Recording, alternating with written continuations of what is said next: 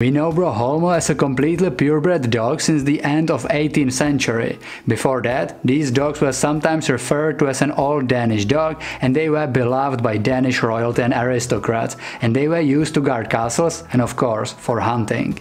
As the hunting methods changed over the time, the breed's popularity declined and the breed almost went extinct.